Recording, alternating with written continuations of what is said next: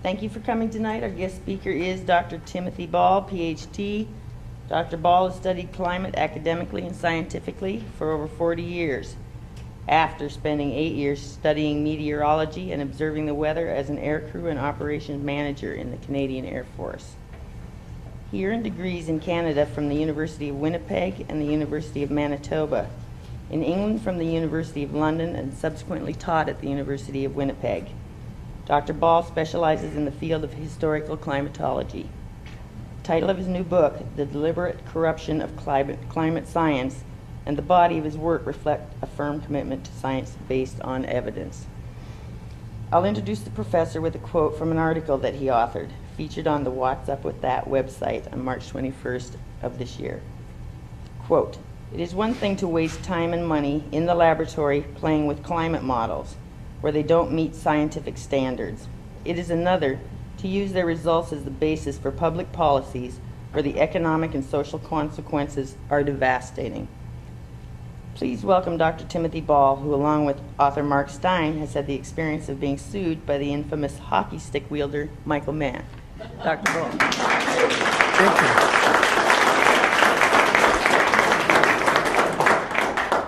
Thank you. Thank you. Evening. Notice I didn't say good. Everybody's telling us what to think. Make up your own mind whether it's good or not. Who am I to tell you? And of course, what I'm going to do tonight is give you a biased presentation. And my argument for that is that all you've heard up to now is a bias. And I'm going to present you what you haven't heard, and you can put the two biases together and draw your own conclusions. All right? That's the whole objective of this evening. And biases, as I said, are only a problem if you're not aware of them. The same as problems. Once you've defined the problem, you're halfway home to solving it. And so that, of course, is the issue here. Is there a problem, and how do we define it? You hear academics talking about a paradigm shift. What are they talking about? They're talking about a society deciding to look at something in a very different way than they have previously. All right? The one, of course, that we're talking about tonight is environmentalism. And people say, oh, you don't care about the environment. I care more about the environment than anybody I know. I've served on commissions, and I've set up boards of soil conservation, water conservation, all sorts of attempts to deal with environmental issues. But see, what happens with a paradigm shift is that there's a few people that look at it and say, hey, there's an opportunity for me here. And the opportunity is either financial or political or worse, both. Okay? And so those people grab that idea and exploit it. And I'm going to suggest to you that environmentalism was an absolutely necessary new paradigm. But what happened was a group of people grabbed it and took the moral high ground with it and used it to control everybody else. They are, in fact, on the verge of, the environmentalists are on the verge of destroying environmentalism, because the public are getting fed up with it. They're getting fed up with what I call eco-bullying. They're getting fed up with being pushed around. And so, of course, the problem is that if they push back and they lie to them too much, the public will say, we don't believe anything you tell us. Then real issues won't get dealt with. That's the danger. It's in that old Aesop's fable about the wolf, crying wolf. And we're on the verge of that with environmental issues right now. And it's starting to happen because people are seeing the cost in jobs, the cost in damage to society, structures of society, and so on. So they're starting to push back a little bit. It's one of the reasons we're here talking tonight. And so paradigm shifts, as I said, very essential. I don't care if you can't make any sense out of this. This is a simplified diagram of the weather, with the sunlight coming in at the top here and heat coming in from the oceans, and how it all gets mixed up. When you stand outside, you experience the weather. That is the sum total of everything from cosmic radiation in deep space to heat coming off the bottom of the oceans and everything in between. All right? It is what engineers call a white noise. It's as if you were standing outside of a football stadium and you're 100,000 people. That's a white noise. And what they're trying to tell you is that we know enough about the climate and the weather to be able to pick out individual noises in that stadium. And I'm here to tell you we don't and we can't. But what have they done? They've picked out one of those individual noises, and I want you to think about this. They've chosen CO2. Why did that become the focus?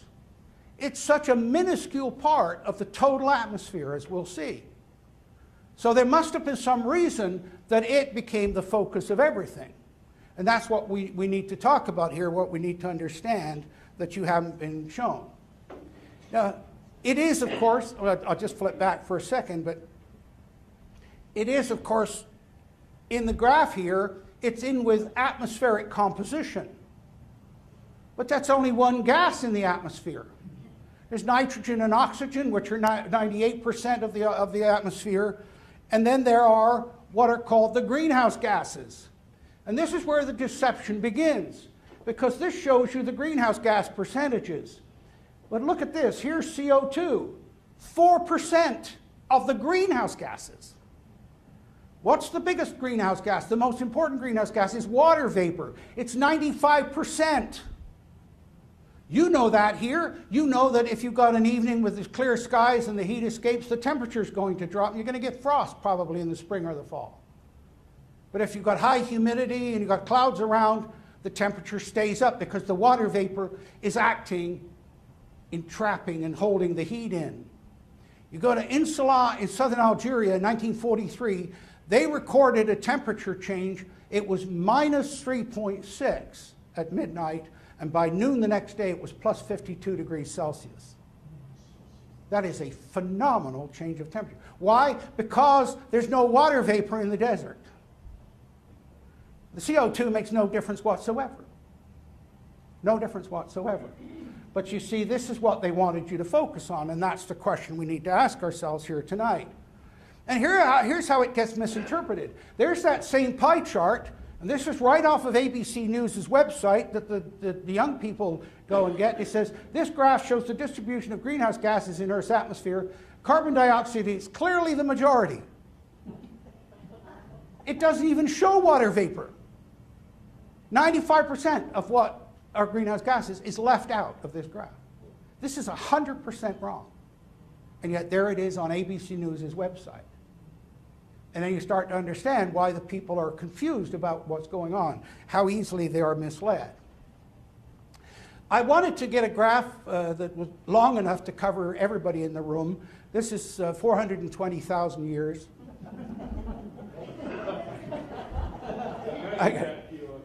You know, when I joined the Canadian Air Force, one of the old sweats said, you know, if you can't take a joke, you shouldn't have joined. And I didn't realize how serious he was till I got assigned to the Arctic Search and Rescue Squadron. And the oldest aircrew member we had was 36. The youngest airplane we had was 43. Right? And we had an old DC-3 that had been used for towing targets during the war, and the whole frame had been stretched out. The plane was 3 inches longer than when it was built. The problem was that meant a 3-inch gap in the door, which when you're flying search and rescue in the Arctic is not exactly a nice thing to have. But anyway, 420,000 years, well, if it doesn't cover your age, it covers your mortgage, all right? So we're all right there. What this shows, this came out in 1991, and it was presented as proof that CO2 was driving temperature. Here's the current temperature of the Earth over here. And the blue line is the temperature, the red line is CO2. And the French researchers that brought this out, to Petit and Jouzel, but they were warning. They said, don't rush to judgment on this graph. Because if you look at this graph, when it's in a book, that's about 4 inches of graph that's covering 420,000 years. How much detail can you see? The answer is virtually nothing. Okay? Well, within 5 years, and they were saying, oh, this is proof. This is what these people that were using climate for a political agenda, they said this is proof that the temperature's driving, or CO2's driving temperature. We knew within 5 years that it showed exactly the opposite. That the temperature changes before the CO2 changes. But what's the whole fundamental assumption that they make? They say, oh, CO2 goes up, the temperature will go up. That doesn't occur in any record anywhere in the world at any time in history. Nowhere. In fact, exactly the opposite happens. So the fundamental assumption they make about CO2 and temperature is wrong. But they blithely carry on because they know the public don't know that and don't understand that. So you can see that here. By the way, well, I'll show you another graph. This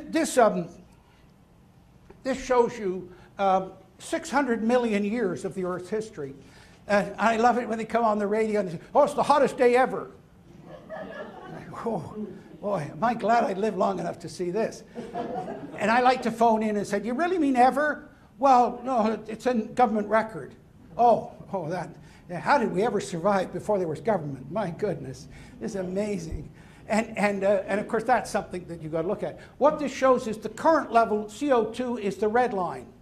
And here we are at the current level, 400 parts per million of CO2 in the atmosphere. And Al Gore tells you that's the highest level we've ever had. Look at this graph. It is in fact the lowest level we've ever had. Okay? And in fact, you could argue, looking at here, the last 300 million years, that the CO2 level has averaged around 1,000 to 1,200 parts per million. 3 times what we've currently got. And do you know how we know that's important to the Earth? Because if you go to the greenhouses on the coast here, the commercial greenhouses, they pump up to 1,200 parts per million of CO2 to get the plants to grow more vigorously. In fact, you could, and Dr. Idso has done 30 years of research showing that increased CO2 increases the yield of the plant. And also, by the way, reduces the amount of water it uses. So I think that that's 300 million years of evolution of plants to an optimum level of about 1,200 parts per million. So you could argue, say, the plants are malnourished at 400 parts per million. Here's another interesting thing. About 480,000 or 480 million years ago, 438 million years, sorry, when the Democrats were still in power. Sorry. Remember, if you can't take a joke. But here's the temperature. The blue line is the temperature. This is the Ordovician Ice Age, 438 million years ago. An ice age. But what's the level of CO2? 4,000 parts per million. And they're telling you at 400 parts per million, we're in runaway potential of global warming. The evidence doesn't support anything that they're saying. Nothing. But they still push that agenda. Climate change. The climate's always changed. Saying that the climate's changing is like saying women have babies. Tell me something I don't know. But of course, the public have no idea how much the climate changes, how dramatically and quickly the climate changes, and I'll show you that very briefly. So for example, in my short lifetime, from 1900 to 1940, the global temperature was going up. And then from 1940 to 1980, it went down. And from 1980 to 1998, it went up. And from 1998 to now, it's going down. That's in my short lifetime, 4 climate changes. I survived them all. And the lack of CO2 has nothing to do with my lack of hair. By the way, I like to tell people, you're looking at someone that would love to have a bad hair day. Okay, I shouldn't get too flippant about this, but I'd love to bring some humor into it, because if I could name the human species, by the way, you know what I'd call us? Homo humorous rumorous, right? Because we need a sense of humor and we love gossip, right? Doesn't that sum up the human person right there? But here, this shows you that same ice core record from Antarctica. Here's the current temperature, and the temperature goes down to the ice age in here, and then up. So these peaks are what we call interglacials. You should be darn grateful we live in an interglacial. Canada's certainly grateful. It wouldn't have existed 20,000 years ago. All right? And so when you look at this, and then again remember what they're telling you. Oh, it's warmer than it's ever been. But look at the previous interglacials, how warm they were. And you go back to 120,000 years. Barney Rubble wasn't driving a car. Okay? It's got nothing to do with CO2. But what I want you to notice is look at how quickly the temperature rose, but how quickly it also drops. Look at the variability. That's about 40 degrees Fahrenheit or more of variability of temperature in each of those ups and downs. That's normal. But you've been led to believe that change is not normal, that what's going on is not normal. You'll have a hard time figuring out what you're looking at here because it's a view of the world that you very rarely see. What you're doing here is you've got the North Pole in the center. You're looking down on the North Pole. It's complicated by the fact that here, this is 18,000 years ago. Here's the massive Laurentide ice sheet covering most of Canada and northern US, the Greenland ice sheet, the Eurasian ice sheet. That's just 18,000 years ago. Just 18,000 years ago. And here's the North American picture, right? And in fact, we had an ardent Canadian nationalist, because what happened is as this glacier advanced, it scraped all the soil off of Canada and deposited it across the northern states. And he argued that we should have got that back as part of the NAFTA agreement. That was our soil that you could. But you can see now, where did the water come from for all that ice? The answer is it came from out of the oceans. So 18,000 years ago, the oceans were 420 feet lower than they are today. Right? You wouldn't need a Washington ferry. You wouldn't need BC ferries. Right? You'd all interconnected. And you can see how much the... This is 18,000 years ago. And you see the sea level. And look at the rapid rise in sea level in a period of about 6,000 years. Oh, they're telling Al Gore, oh, the sea level's going to rise. It's going to be the end of the world. Panicking you with that. And then, so you see from here about 15,000 years ago up to 8,000 years ago, that's when the dramatic increase in sea level. So 427 feet approximately. For the last 8,000 years, sea level has increased very, very slightly. And this is another problem. You see, they tell you, oh, you heard another story about Antarctica. Oh, it's going to melt and crash into the ocean. The sea level is going to rise. Hang on a minute. Remember the old grade 8 experiment when you put a glass of water and you put an ice cube in it? And what will happen when the ice cube melts? Most people think the water will spill out over the edge of the glass. And it's not right. Some will say, well, the water level will stay the same. They're not right either. In fact, the water level will go down. Right? Because when water freezes into ice, it expands. The ice occupies more space than the water that formed it. So if the Antarctic and Greenland ice caps were to melt, most of them are already below sea level. So that, in fact, wouldn't affect sea level. In fact, it would cause a decline in sea level. But they don't tell you that. Right? So, and then, if you're standing on the shore, like you're down in the Gulf of Mexico, Louisiana coastline there, you say, oh, the sea level's coming in. It's advancing in. Do you know what's happening there? The land is sinking. The land is sinking. Because you can stand on a shoreline, and if the sea level line is moving, you don't know if it's because the water's rising or falling or because the land's rising or falling. And I can show you places all around the world. Hudson Bay in Canada is getting smaller at a very rapid rate.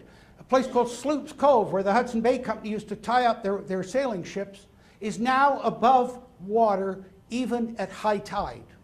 And that's in just 200 years. That's geologic change. That's tremendous. So change, very dramatic, going on all of the time. This gives you an illustration about the sea level. This is a graph of about 10,000 years. And you notice what I'm doing is taking very long records, and then we're looking at shorter and shorter time periods. This is from Greenland. This is ice core data, the temperature from Greenland over the last 10,000 years. Here's the current temperature over here. It's been warmer than the current temperature for most of the last 10,000 years. But again, they don't tell you that. It is that warming that caused the ice to melt. It's called the Holocene optimum. Optimum, warmer temperatures. Okay? So when you look at that, and I've got an arrow here, and I'll tie that in for you here. This is a photograph that I got from Professor Ritchie from the University of Toronto. He's passed away now. But what it shows here, this is a white spruce, Picea glauca, and it's radiocarbon dated at around 4,940 years old. And yet it's 100 kilometers north of the current tree line. To have a tree grow to that dimension in that latitude, the temperature has to be 2 to 3 degrees warmer than currently. All right? And they're saying, oh, 2 to 3 degrees warmer is going to be the end of the world. How did the polar bear survive this? How did the polar bear survive this? Well, we'll look at that question because, of course, that's one of the things that they want to play on people's emotions with. Extinction. Oh, then we've got to find like the world wildlife. Oh, we've got to have the panda. It's got to be nice fuzzy fur ball with nice big round. I tell you, I've seen those polar bears. They're hunting machines, killer machines. Okay? But let me tell you that by the way, animals are not going extinct. This is one of the great myths. In fact, it's estimated we've only found, located, and identified 35% of all the plants and animals on the planet. Only 35%. They found an animal the size of a small cow in the Vietnam forest about 4 years ago, and they had a war there. How did the cow escape the war? No, I mean, But think about the extinction thing. Let me tell you, there are a lot of animals that are doing very well, thank you very much. Pigeons, seagulls, coyotes, snakes. Have I mentioned any you like yet? Oh, you see, it's a very emotional thing. You know, you've got to have those nice white. And by the way, let me give you an idea of how distorted this can get. One of the things we did in the East Coast when I was anti-submarine was we had to watch and monitor the seal hunt. Okay, and they brought Brigitte Bardot over and said, oh, these horrible people are killing the young seals. It was their livelihood. And it was a horrible life, very, very harsh life. And they set up Brigitte Bardot, by the way. They said, oh, if you're going, the Newfoundlanders said, and they're wonderful people, they said, if you're going out in the ice, you've got to wear the right clothing. Here's some good boots and some good pants to wear. And then when she came back, they told her they were sealskin boots. She just went berserk. But the other thing is, of course, as you know, Greenpeace decided they were going to defend the seals. And so they, of course, the name Greenpeace. The Newfoundlanders, with their wonderful sense of humor, they said, we are going to protect the cod, because the seals are killing the cod. So they formed a group called Codpeace. Wonderful stuff. But here you can see, as I said, you can see how warm it was when that spruce tree was formed.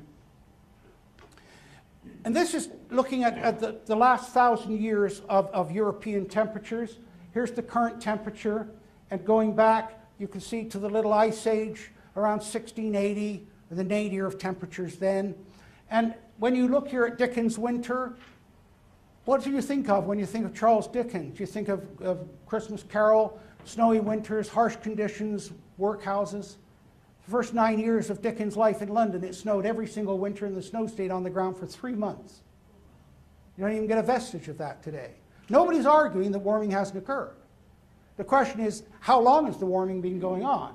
Well, the most recent warming, as I said, is from the Little Ice Age. You don't understand the fur trade unless you understand how cold it was in the 17th century in Europe. I gave a talk to a group, and it was a French historian of French clothing. You think you had a boring job. Right? And he came up after and he said, you know, I was reading about French aristocrats wearing fur underwear. Right? And he said, I couldn't make any sense out of it. And he said, now when I find out how cold it was, I said, hang on a minute, these are French aristocrats. Maybe it wasn't the cold.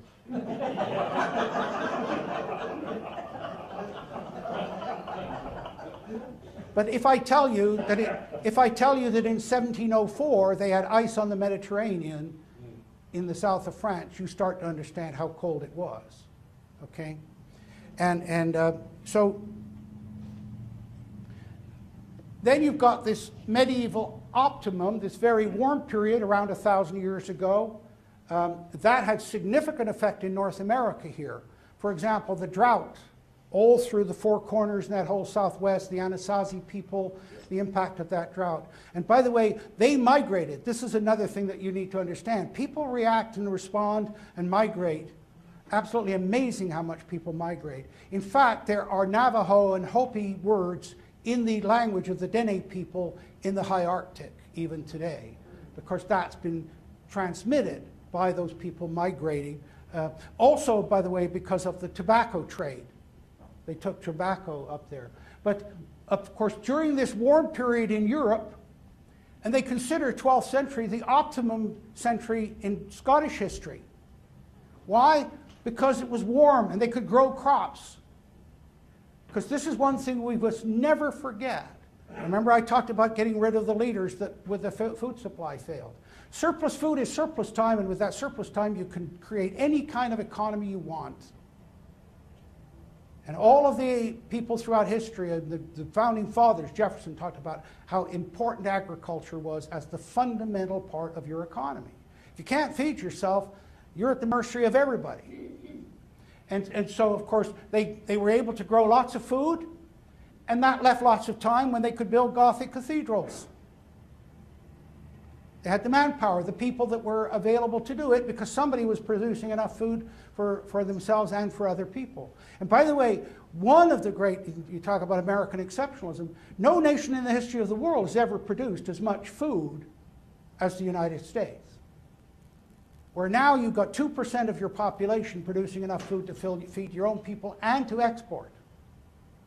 But of course what that means is that a lot of people then are in the cities and don't understand the food supply and all the problems that engender with that. But no nation has ever achieved what the US did in terms of food production.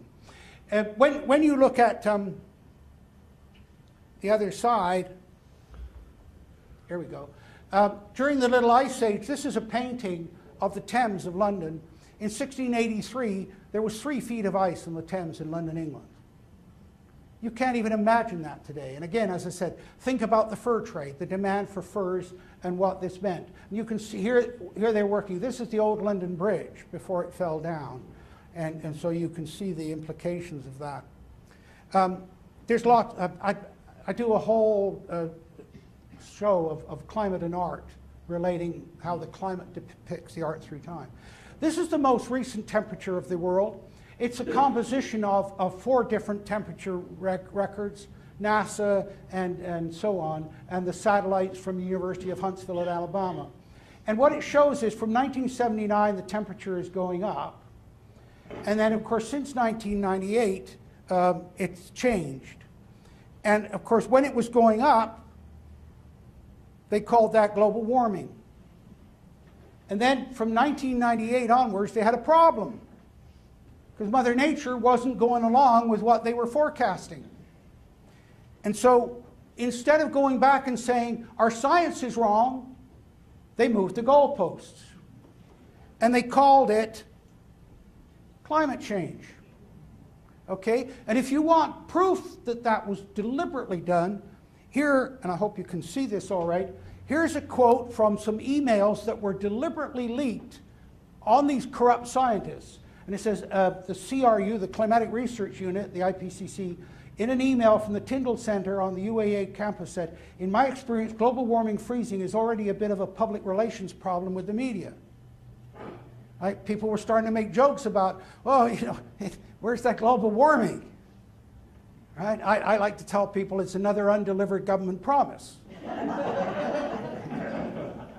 And then this Swedish alarmist, Bo Yellen, he said, I agree with Nick that climate change might be a better labeling than global warming.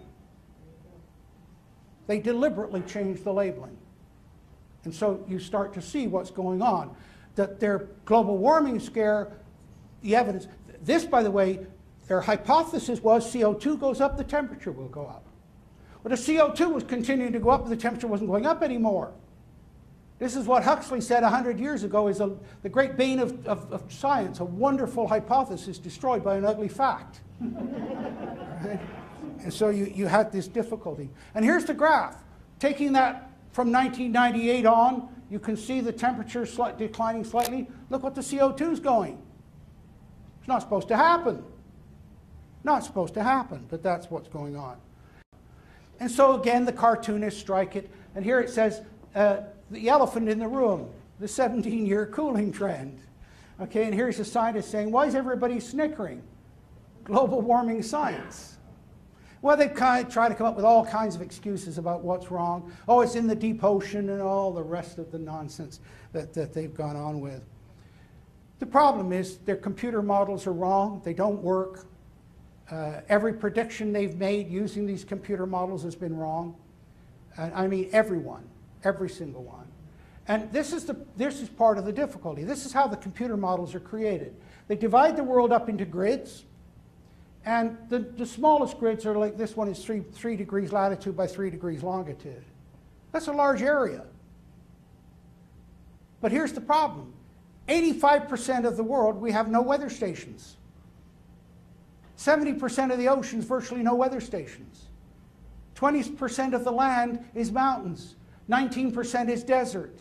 No weather stations.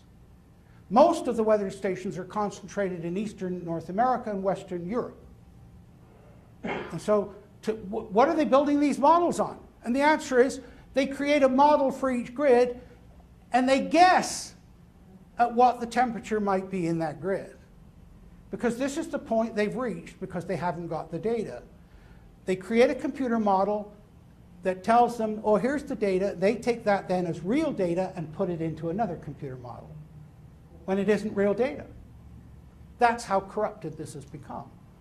And so you can see. And by the way, you think we haven't got any data on the surface. When you get above the surface, we've got even less. We've got even less. We know virtually nothing about what's going on in the atmosphere from the surface up. The inability to forecast. Well, here's those graphs of temperature and the change from warming to climate change. This is the surface temperature. This is the satellite leveling off. This is their forecasts. But you see, after 1990, their forecasts were so wrong, they changed the name again. They stopped saying we're doing predictions, we're doing projections. All right? And so they came up with, they brought a low projection, a best projection, and a high projection. Even the low projections are wrong. Now, would you buy anything from anybody that was wrong with every previous forecast they've told you? But that's what they expect you to do. At some point, you say, sorry, you've been wrong. I'm not listening to you anymore. And so you can see the problems that have developed. I got to brag about the Canadian model's the worst of all of them, by the way. And Canada's been very deeply involved in this, unfortunately, through the government from the start. This is the multi-model predictions from 23 countries. Here's the actual temperature. The Canadian model, as I said, was worse than any of them. Its projections were the worst. And that's not surprising, because see, one of the things that everybody knows, if you can't forecast the weather 2, 3, 4 days from now, how can you possibly tell me what it's going to be like 40 and 50 years from now? You can't. Right? And I like to tell the farmers that. Phone Environment Canada and say, what's it going to be like a year from now? And they say, oh, we don't do long-term forecasts. And then phone them the next day and say, what's it going to be like 50 years from now? Warmer? I got to disconnect here. Time to disconnect here. This is and this is the amazing part. By the way, if you know I know what's going on in the U.S., the VA and all of that stuff. Mary McCarthy said several years ago that bureaucracy is the rule of nobody. It is the modern form of despotism. And I think you see that playing out everywhere. The bureaucrats have become completely unaccountable, and they, of course, then have enormous power to come in and do whatever they want with you. But here just shows you the arrogance of power that they have, because the Canadian government, Environment Canada, they give a 3-month, 6-month, 12-month forecast, and then they publish how often that forecast has been accurate in the last 30 years. Well, if I tell you that this is a map, it's a 12-month accuracy forecast. The gray is less than 40% accuracy. In other words, you could be better with tossing a coin. And the dark blue, less than 45%. The average accuracy for all of Canada is 41.5%. Would you buy anything from somebody like... But what's amazing is they publish this on their own website. They say, look how bad we are. Oh, keep sending the chat. It's incredible.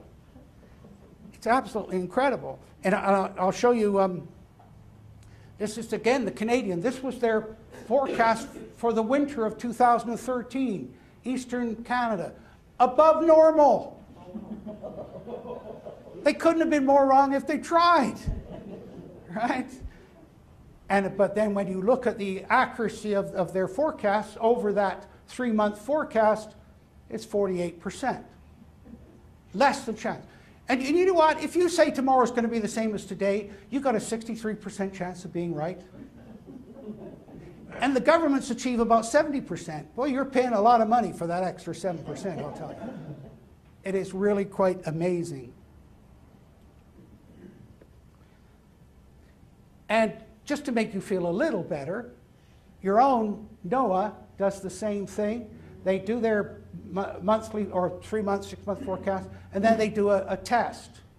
They test to determine how accurate their forecasts are. You can see that you're at 57%, so it's pretty good, right? Way better. I mean, 57% accuracy is just incredible. And when you go and look at what it costs you, what those agencies cost you, it's phenomenal. I want to show you this quote. This is from a person who is a meteorologist and physicist. His name's Klaus Eckhart Plus. And this is what he said about a year ago. 10 years ago, I simply parroted what the IPCC, that's the Intergovernmental Panel on Climate Change, told us. One day, I started checking the facts and data. First, I started with a sense of doubt, but then I became outraged when I discovered that much of what the IPCC and the media were telling us was sheer nonsense, was not even supported by any scientific facts and measurements. To this day, I still feel shame that as a scientist, I made presentations of their science without first checking it.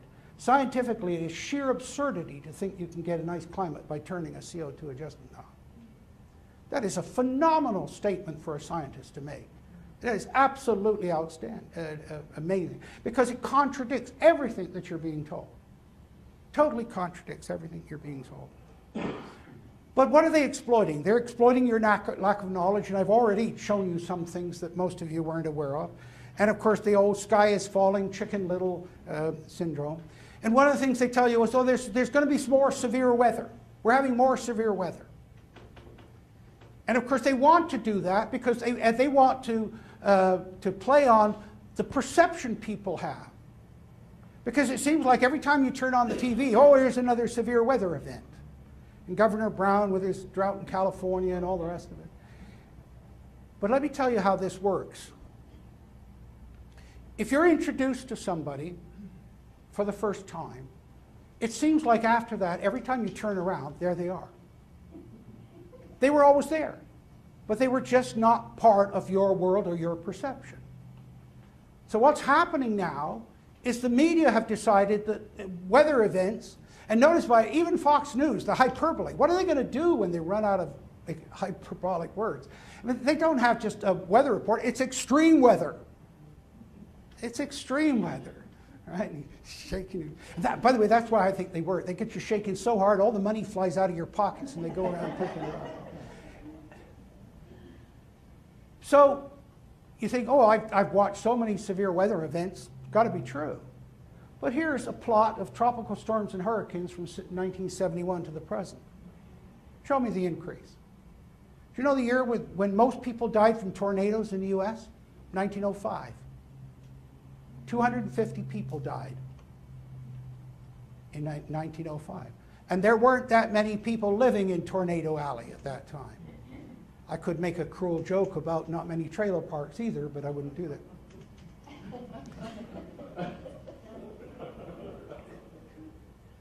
So you can see this, and here's another example of how they exploit it.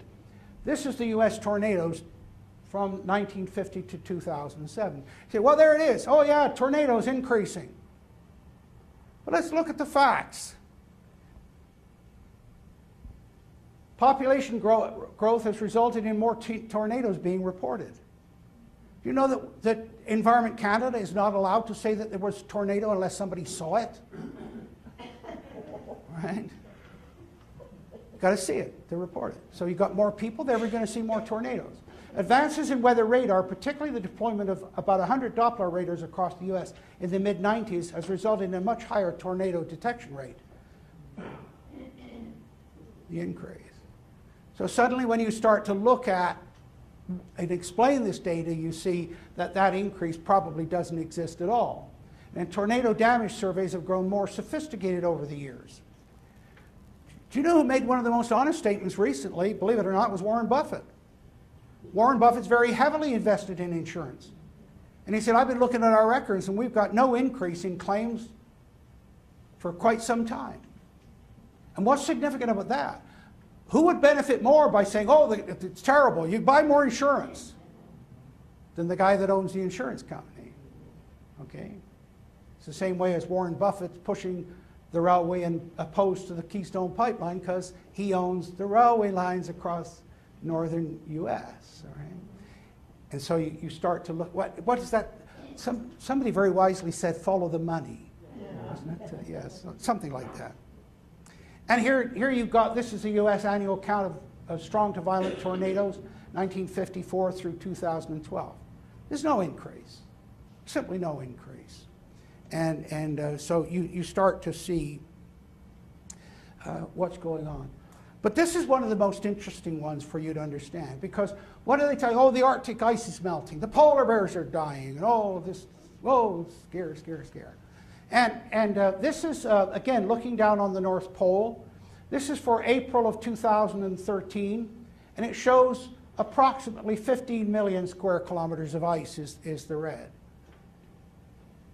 And then this is the same diagram by September of that year, and there's the Arctic ice by September. That every single year, approximately 10 million square kilometers, or 3.9 million square miles of ice melt every year. In other words, an area the size of the continental U.S. That is normal. Normal. But how many people are aware of this?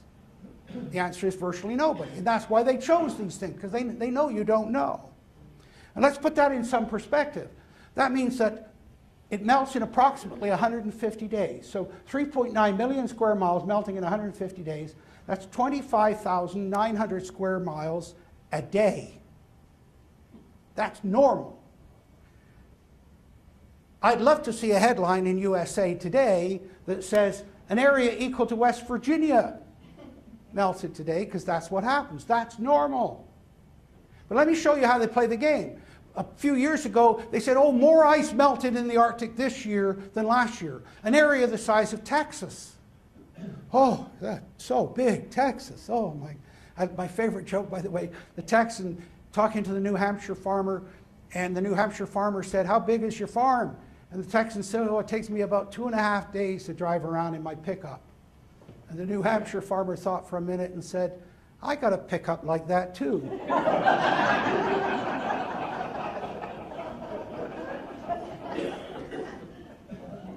But of course, you see, when you say, well, what's the area of Texas as a function of the continental U.S., it's about 4%.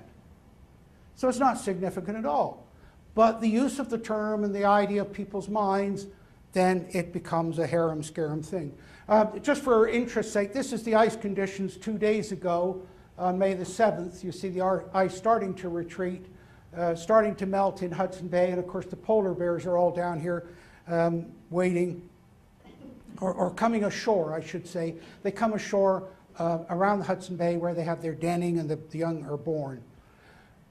This picture on the left, because you hear about the polar bears drowning, and this was a photograph that Al Gore used in his movie. The woman who took this picture was on a tourist ship in the Arctic. And she said the polar bears weren't threatened, they weren't drowning, nothing. In fact, they climbed up on this ice to see what was on the ship. And they saw food. Right? They are superb swimmers. In the search and rescue we did in the Arctic, I've seen polar bears 100 miles offshore. Why do they swim so well? Because their long fur is hollow. And it's hollow because it transmits sunlight down into the body to keep the body warm. Because it's hollow, of course, it floats. Next time you see a polar bear in the water, you'll see all that fur up. And of course, it just paddles away happily looking for food. But one of the things about the polar bear is it only appeared in the Arctic about 100,000 years ago. In biologic terms, that's yesterday. It is actually a modified version of the Alaska brown bear. And because it so recently arrived in the Arctic and modified to a white fur, you find hybrid polar bears. Polar bear grizzly hybrids. And of course, the Alaska brown bear lives on land. Polar bears live on land very well, thank you very much. That's how they survived that warm period I showed you when the ice was melting. So all of this nonsense about polar bears. But what happened? Canada, we call the Eskimos Inuit. That's what they wanted to be called. The Inuit have always insisted the bear's demise was greatly exaggerated by scientists doing projections based on flyover counts, but their input was usually dismissed as the ramblings of self-interested hunters. How did that come about? Well, the US government said, no, you can't hunt polar bears in Canada. How they got away with that, I don't know. But I can tell you the Inuit people were entitled to hunt one polar bear a year, provided the polar bear expert at Igloolik, by the name of Mitch Taylor, if he said the polar bear numbers were adequate, they were allowed to hunt one polar bear per family per year. But very few of them did it. What most of them did was they sold that hunting license. And they could get anywhere from $80,000 to $120,000 for that hunting license. And when you're living in the Arctic, that's a lot of money. That's a big income. Gone. Deprived, completely gone. And Mitch Taylor, Nunavut government biologist, observed in the front page story in the Nutsiat News, the Inuit were right. There aren't just a few more bears, there are a hell of a lot more bears. So all of that nonsense about the polar bears disappearing is just that. And so, and by the way, Canada had a polar bear conference 2 years ago. They told the Inuit leaders and Mitch Taylor, don't show up. They banned them from coming. What's the motive? Well, this is a guy by the name of Robert Malthus. He was the son of an aristocrat, and of course he was the third son, so he had to go into the church, became a minister of the church. The eldest son took over the property, the estate. The second son went into the army, and the third son went into the ministry. So they had places to put their children. And Malthus got interested in population, and he wrote a book called An Essay on the Principles of Population. Darwin took this book with him on the Beagle when he went on his famous voyage of discovery of evolution. You know what Malthus's view was? There are too many people. We've got to reduce the number of people. And the governments are not helping because the governments are giving out money to the poor. Right? They're helping the poor. They're helping those people that shouldn't be having children. Okay? So Malthus was really a eugenicist. Got to reduce the population. And what he argued was that the population would outgrow the food supply. That idea got picked up by this guy, Paul Ehrlich, at Stanford University. Yeah, okay, and he wrote a book called The Population Bomb. And published, and here you see some of his predictions. The battle to feed humanity is over. In the 1970s, the world will undergo famines. Hundreds of millions of people are going to starve, including Americans. I think you got the other end of the problem, don't you? I wouldn't be a judgmental Canadian and make any comment about that. But yeah. So here you see, smog disasters, 1973 might kill 200,000 people in New York and Los Angeles. Yeah, thin the herd. I like that. That's a good name. I would take even money that England will not exist in the year 2000. This guy's still teaching at the university. I mean, it's unbelievable that you can be that wrong. And then he said, before 1985, mankind will enter a genuine age of scarcity in which the accessible supplies of many key minerals will be facing depletion. An economist by the name of Julian Simon took a bet with him. And he said, I'll bet you pick any minerals and you pick any time period, and I'll bet you by the end of it there'll be more minerals at a lower price. And Ehrlich took the bet. But he hired somebody to pick the minerals in the time period. And he picked this guy, John Holdren, who is now Obama's science czar. Okay? And Holdren wrote a book with Paul Ehrlich called Ecoscience, Population, Resources, Environment. And here's one of the things he says in the book. Indeed, it has been concluded that compulsory population control laws, even including laws requiring compulsory abortion, could be sustained under the existing Constitution. So how could that be? But here's the game. Here's the game. Many years ago, H.L. Mencken, who I used to think was far too cynical, but as I get older, I realize was very wise. H.L. Mencken said that the urge to save the planet is almost always a false front for the urge to rule. Yes. Okay? And in order to justify doing what under normal circumstances people would say, you can't do that. Forced abortions? What kind of a state do you think we're living in? But look what he says. Under the existing, if the population crisis became sufficiently severe to endanger society, oh, we're doing this for the greater good. Oh, we're taking over your land for the greater good. We're taking over your water resources for the greater good. We're saving the planet. You don't care about the planet or the children? What kind of a monster are you? See, that's the moral high ground they take. That's the way it's played. So you've got to look at, how do they justify this? And there you see it. Holdren, by the way, was a promoter of eugenics, the idea that you select certain people. And then that got put into the Club of Rome, which was founded by David Rockefeller in 1961. And these guys, King and Schneider, said the common enemy of humanity is man. There's that theme we talked about earlier. In searching for a new enemy to unite us, we came up with the idea that pollution, the threat of global warming. See, they needed something that was going to impact the whole Earth. Because then they could say, hey, individual nations aren't capable of dealing with this. It's got to be one world government. It's got to be a total world government. That's the only way we can handle this. It's a threat to the whole of the planet. That's the game that's going on here. The Club of Rome got, by the way, into the Agenda 21. We'll get to that in a minute. But here's the interesting thing.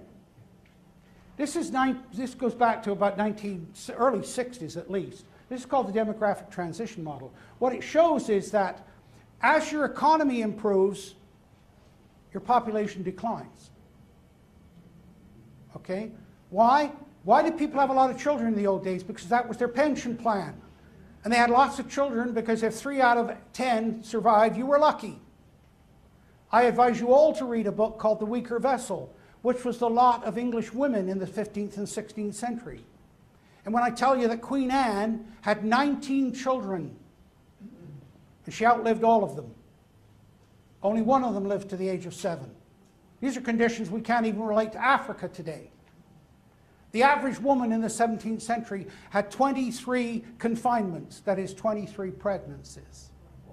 And what they did was, the child was, the second it was born, it was baptized because they didn't want it to die with original sin.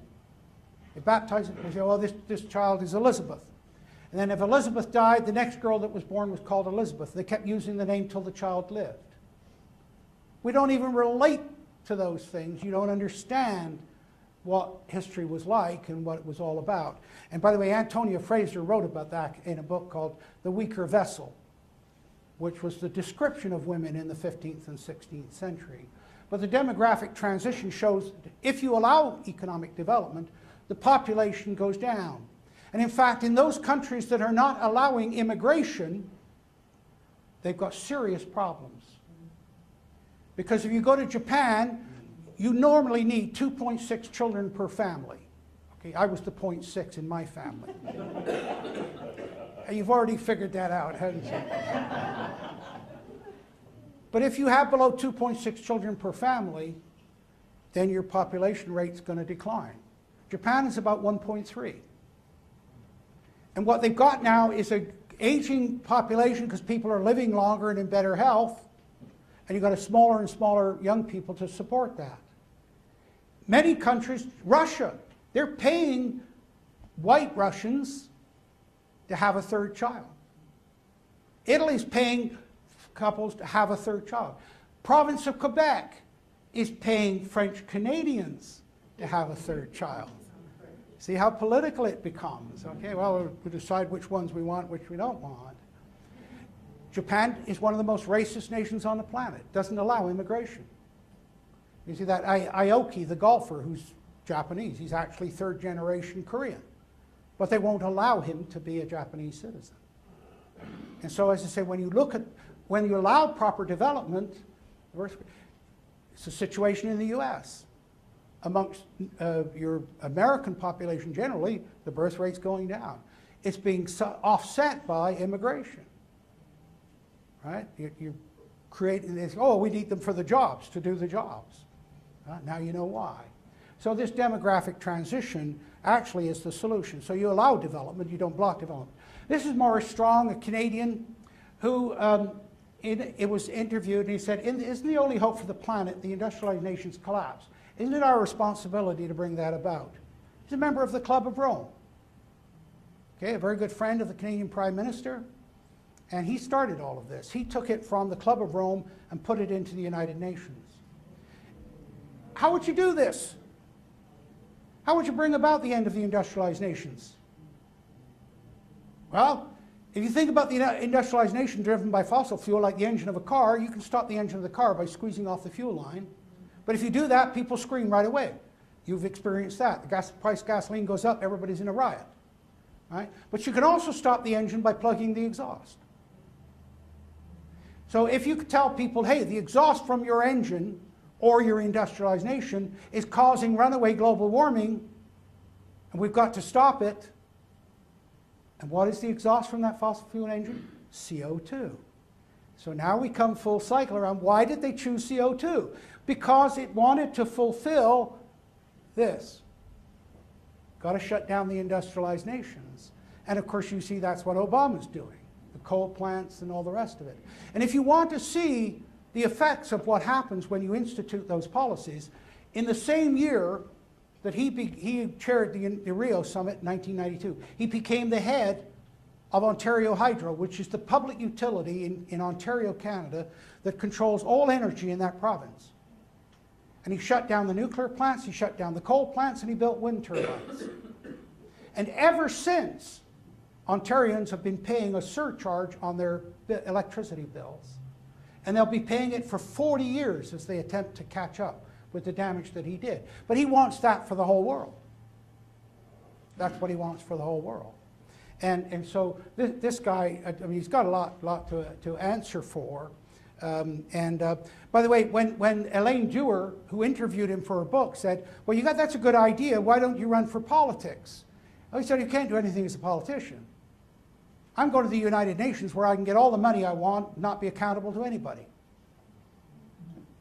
But he's become accountable. Do you know where he is now? He's hiding out in China, where he's saying China's the greatest country in the world. Right? Yeah, great, if you can live there on your billions. Do you know why he's hiding out in China? Because the US government want him for fraud. Because he and his son, Kofi Annan, who was the head of the United Nations, and his son, made millions of dollars off of that food for oil in Iraq scam.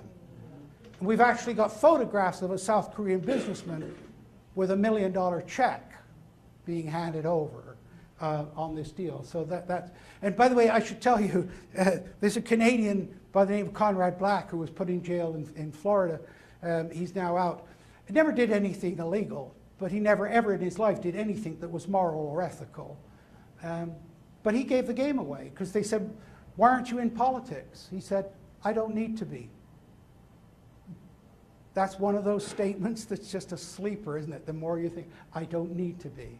In other words, I can get everything I want, do whatever I want, not be accountable to anybody. And so, unfortunately, that's the sad truth. And here's what Elaine Dewar, and I spoke to Elaine 5 years ago, said you should redo the book. She said, I got hate mail, I got death threats, I wouldn't go near it. Worst thing I ever did. She said, Strong was using the United Nations as a platform to sell a global environment crisis and the global governance agenda. So that's what he did. And that's what you're suffering under now. In the United States, this is Senator Tim Wirth. He was the guy that put this on the political table because he wanted a scientist that would say that humans were causing the global warming. And he found a guy by the name of James Hansen who was working for NASA. And Hansen said, yeah, I'll come before your committee and I'll say that. It's not possibly true, but yeah, he said, I'll say that. He was rewarded by being made head of NASA GIS for the rest of his career. Okay? He, while he was a senior bureaucrat, was protesting before the White House, which completely defies your Hatch Act, which limits the political activity of senior bureaucrats. While he was the head of NASA GIS, he flew to Britain and defended 4 Greenpeace people who had bombed a coal plant. And they got off on the grounds that here was this senior American scientist saying that what they were doing was justified. But what happened with Worth? He said, well, we got to get this Hansen to appear before a Senate committee. And so they set it up, and this is the level of corruption. And you can Google this on Frontline, PBS Frontline, Worth's interview.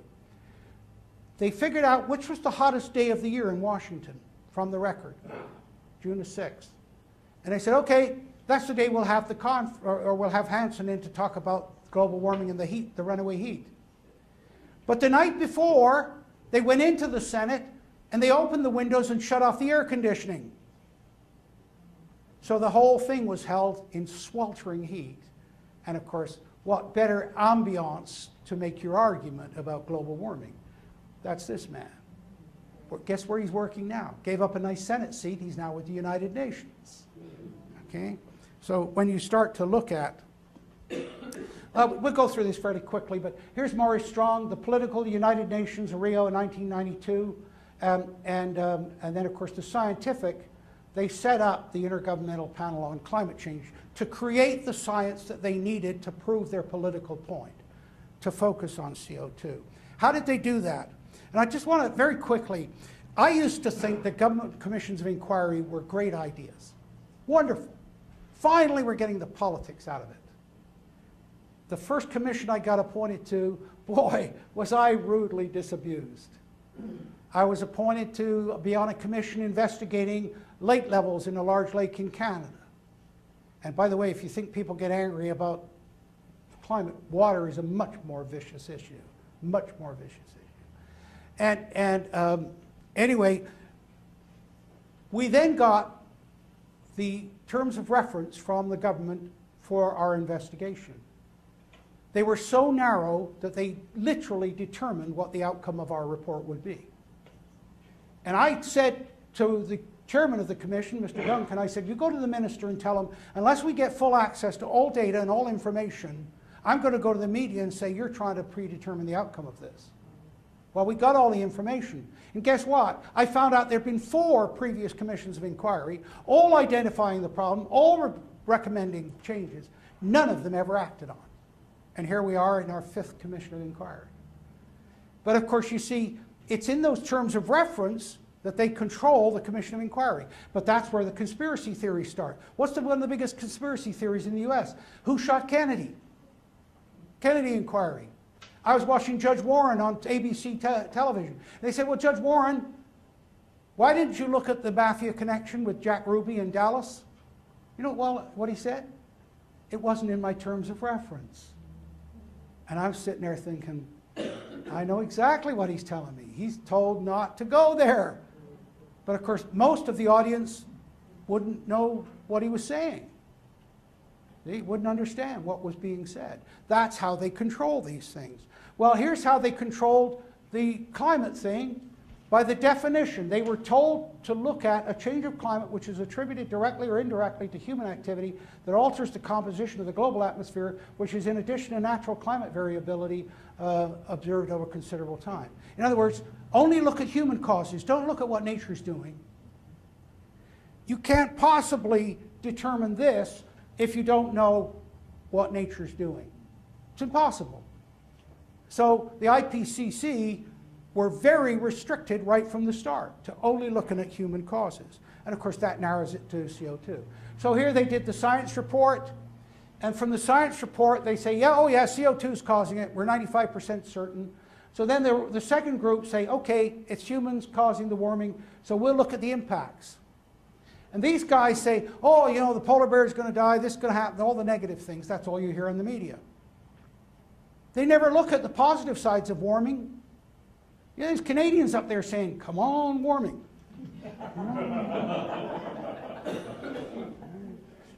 You never think about that. It's like an economist doing a cost-benefit study and only looking at the cost.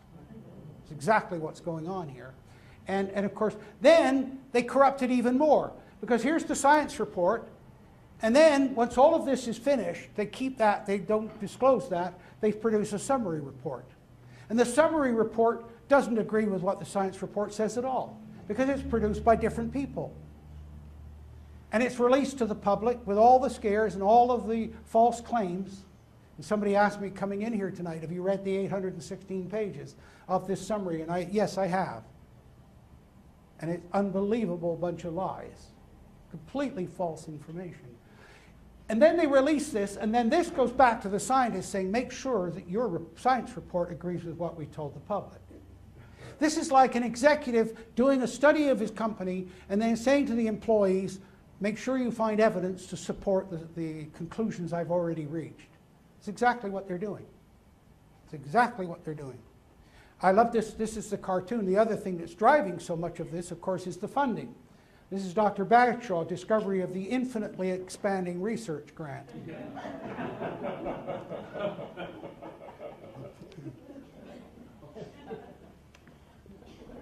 The billions that have gone into climate research, just frightening. And yet they still can't forecast any better. Let's look at the data. This is NASA GIST. The number of stations starting in before 1900 reached a peak in 1960. They've been closing weather stations ever since. One of the reasons they argued was because of the satellites. But the satellites can't see through cloud. It can't tell you whether it rained or snowed or whether any precipitation fell at all. In fact, you remember when the first satellite images came in, here's the satellite, they had to draw the outline of the state so you could tell what you were looking at through the cloud, okay? But they declined. But then they reduced the number of stations, but they selected only stations that showed significant warming. And so here's the number of stations declining, and then the drop in 1990, but look what happened to global temperatures. And let me show you how bad that was. Here's Canada. These diamonds are the only stations that they use to determine Canada's average temperature. Look at the Arctic. This whole Arctic archipelago, which is larger than the continental US, they got one station. For the whole of the Canadian Arctic. And I know Eureka, and I've been in there, and I've done studies with people. It's a uniquely warm spot in the Arctic. That's why they chose it. Okay? In fact, there are plants there that survived the last ice age. That's how unique it is. So when you start to look. There's a lawsuit that I've been part of in New Zealand, because what every government in the world has been doing is been lowering the historic record to make the slope of the temperature increase look greater than it actually is. This is for Auckland Airport. The blue line is the actual readings. The red line is the government adjusted readings. And here you can see what they've done for the whole of New Zealand. They've done that for every single country, every record in the world. And when we brought the lawsuit against the New Zealand government said, oh yeah, we'll go to court over it. And then a week before we were going to go to court, they said, oh no, we won't go to court. We'll have a commission of inquiry. Oh yeah, oh yeah. And who did they choose to do the commission of inquiry? The Australian Weather Bureau, who were doing exactly the same thing. I just got one record here. This is Ruth Glen. Here's the actual original, and here's the adjusted record. They've all been doing it. So they can claim that the temperature's gone up much more than actually happened. The IPCC reports, this was in 1998, and I hope I'm not going on too long, but it's such a long story. And I'm very aware that the mind can absorb what the behind can endure. Okay, so I'm conscious of that. But this is one of the first bits of corruption. This is an upper atmosphere temperature record from 1955 to 1995. That's the actual record. Here's what went into their report.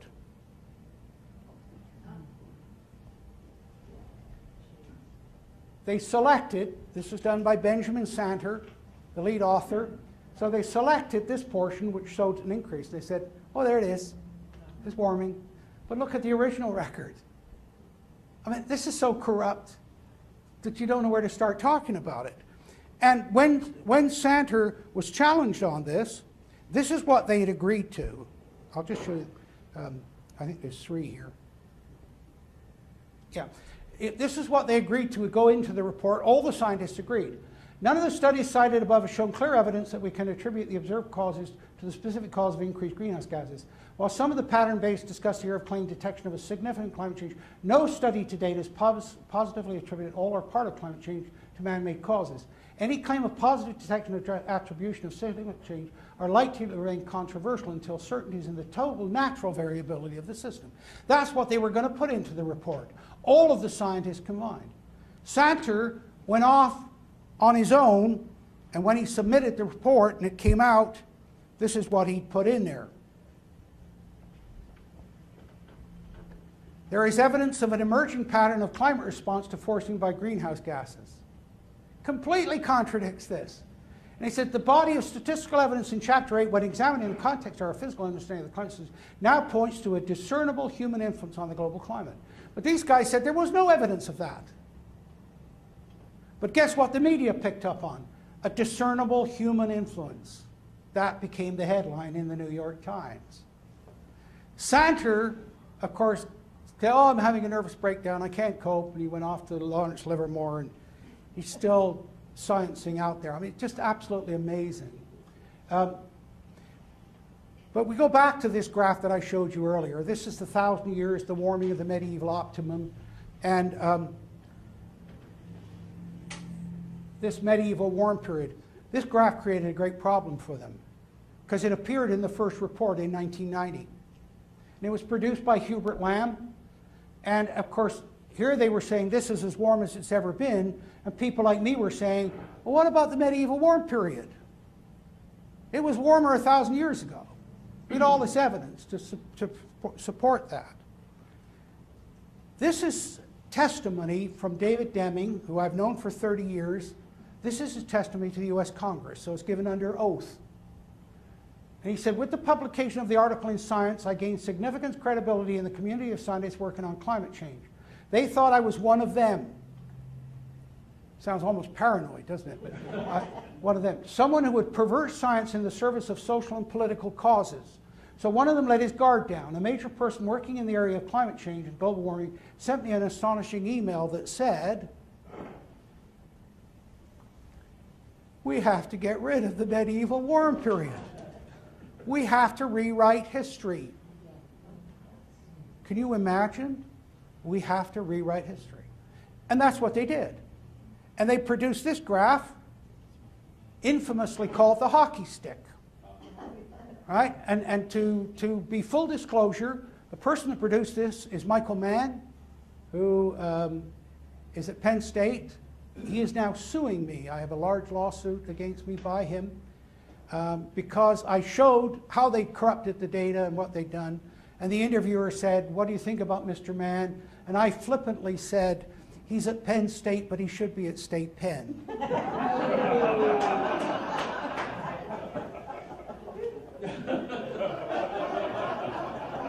No sense of humor. No sense of humor. And of course, by the way, in Canada, no protection of free speech. That's why the lawsuit was filed in Canada. I would never have had the lawsuit here in the US. If you want to get a measure of how valuable your free speech is to you, wait until you've been sued for saying something, and you find out just how nasty it is and how bad it is. I mean, it was a flippant comment. In fact, we've discovered since that one rap singer had already made the comment, but he didn't get sued. But what Michael Mann did was he used tree rings to produce this decline in temperature. You see the medieval warm period's gone. What's the mistake with this? Tree rings don't show temperature. They're precipitation driven. And he only selected one tree ring set which showed the declining temperature. But then they had a problem because the temperature on the tree rings kept going down into the 20th century. So what they did was they cut it off at 1900, and they tacked on modern instrumental record, which is completely scientifically corrupt. And what we got from the leaked emails, what they were doing. They instructed the computer to hide the decline. That was the phrase that was used. That, oh, we can't have that decline, so we've got to hide it. So whenever the thing starts to go down, plug in this data and that'll make it go back up again. Okay? That's what went on. And two Canadians by the name of McIntyre and McKittrick reconstructed some of the data, and of course there the medieval warm period shows up again, and here you can see. But look at this blade of the hockey stick. That's instrumental record. This was produced by Phil Jones at the University of East Anglia, who was heavily involved in this corruption. And he claimed the global average surface temperature increased by 0.6 to plus or minus 0.2 in the late 19th century. So the temperature went up 0.6 degrees in about 120 years. That's what he claimed. But look at this. 0.6 degrees plus or minus 0.2. This is a range of error of plus or minus 33%. It's meaningless. It's like the radio station said, well, we've done a poll for this vote coming up, and it's accurate to within plus or minus 33%.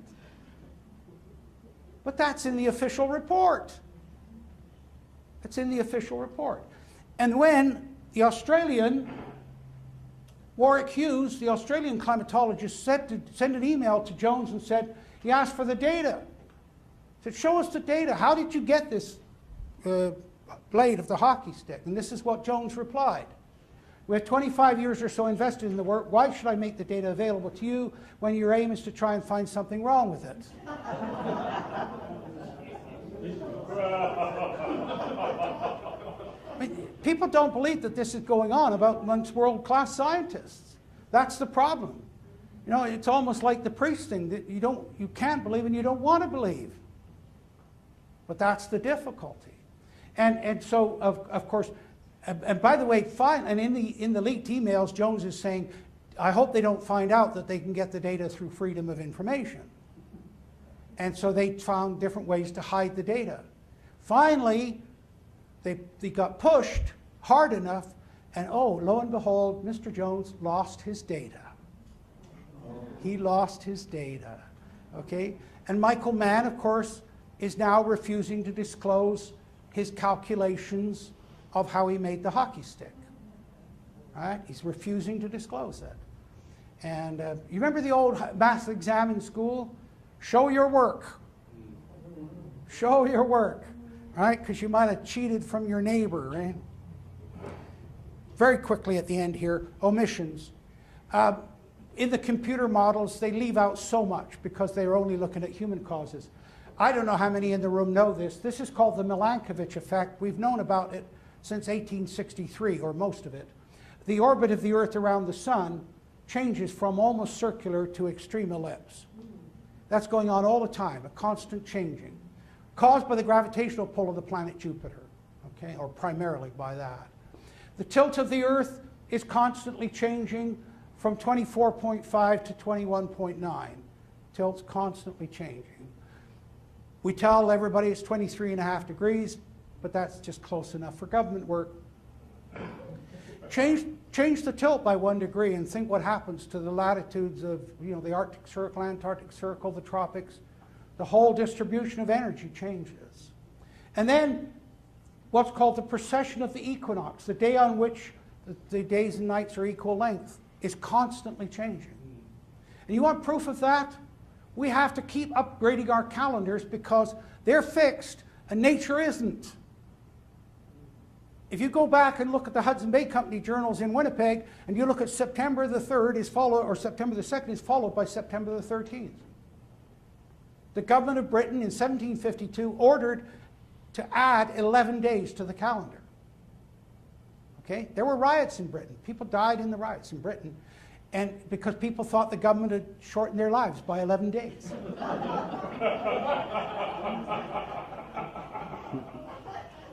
Incidentally, I was teaching a course, and I was talking about this in a penitentiary in Canada, because I wanted to have a captive audience for a change.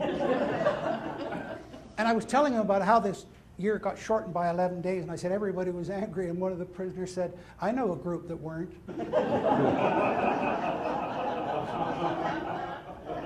It's all relative, isn't it? And so all of these changes are going on all of the time. They're not included in their computer model because they say, oh, these are long-term changes. No, every single year the tilt's changing. Every single year the orbit's changing. And you're telling me this is a forecast for 100 years. This is significant, but they don't include it. And they don't include this. They don't include the fact that cosmic radiation from the sun, the amount reaching the Earth, is determined by the strength of the sun's magnetic field. And so as the sun's magnetic field strength changes, cosmic radiation reaching the lower atmosphere determines the amount of cloud cover on the Earth. So it's like putting up a screen in the greenhouse. And I'll show you just this one graph. The blue is the low cloud cover, and here's the cosmic radiation variation. None of this is included in their computer models, yet we've known about it since 1991. These are major, major causes of controls of climate change, not included in their computer models. We've known for decades about sunspot numbers, and of course, remember I showed you that little ice age? This is another painting. This is called The Great Frost by Jan Griffier, and it's the Thames in 1683. You see down the middle of the Thames a medieval ice fair. Queen Elizabeth and her court skated regularly on the Thames. And you could see St. Paul's Cathedral here, Westminster Abbey, Lambeth Palace. And again, the ice, as I said, was 3 foot thick that particular year. There's a coach and 4 horses out on the ice, so it gives you an idea. Now, the last time that you had ice of any significance on the Thames was in 1836. Some wag has said that the Thames doesn't freeze over anymore because they built the Houses of Parliament here and the hot air from the politicians. But the correlation between sunspot numbers and global temperature is, of course, because of the cloud cover and the sun's magnetic radiation. None of this is included in their climate models. The current situation is, here's cycle 23, 2010. We're down to sunspot numbers this year comparable to around 1800. And so, of course, the Earth is cooling down. Will continue to cool down because the sunspot numbers are declining, solar activity is declining. And we're expecting that to cool to at least till 2037. But what's the government doing? Preparing you for warming. Exactly the wrong direction. They're better to do nothing. Actually, that sounds good for government. And so we end up with this situation. These are 2 cavemen, and I'll read the caption. It says, something's just not right. Our air is clean, our water is pure, we all get plenty of exercise, everything we eat is organic and free range, and yet nobody lives past 30. Kind of sums it up, doesn't it? Kind of sums it up. But of course, a lot of people want to go back to these conditions. I can tell you, having talked with Aboriginal people all across Canada, the elders, they say, you're crazy? The good old times? No, it never existed. And maybe that's part of the problem. Maybe we have become so successful, we've become complacent in what I call the complacency of superabundance. That people can't imagine shortages. They can't imagine being without. And it was brought home to me one evening when our power went off and my children said, we're going to go down to the basement and watch television till the power comes back on again. It is at that level of detachment for the young people, unfortunately. It really is. And so, as I say, I've summarized all this, and I'm very grateful Ken Kaufman, my publisher here in Mt Vernon, has helped with me and his good daughter Stacy with this book, The Deliberate Corruption of Climate Science. But I hope I've given you a brief insight there. I mean, there are so many other stories of corruption and misdirection, but at least it gives you an idea of why I talk about the deliberate corruption of science, because that's what it is. It's premeditated. And just like with murders, murders of passion are one thing, but premeditated murders are a completely different situation. So for that, I thank you for inviting me, and I thank you for your attention.